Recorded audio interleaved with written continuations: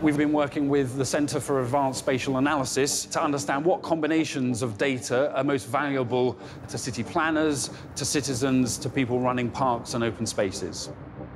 ViLo was started in 2014 in a collaboration with the Future Cities Catapult and CASA. We were trying to develop a visualization platform for city leaders, businesses, and innovators. So the ViLo platform is created using game engine system. The aim was to understand to what extent the game engine technologies could be used for visualizing information in real time about a specific urban environment, in this case, the Queen Elizabeth Park.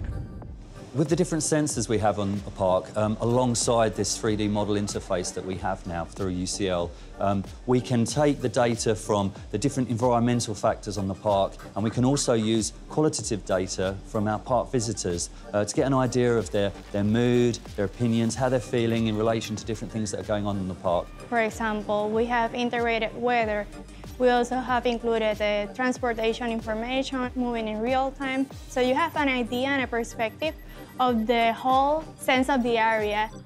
The 3D model with all the data sets that could come into it around crowd flows, on where people are going to move around the place, how they're going to use the space, along with things like public transport links, all of that data is going to be able to help us design and create a cultural and educational district for us a lot better than perhaps we could have without the technology.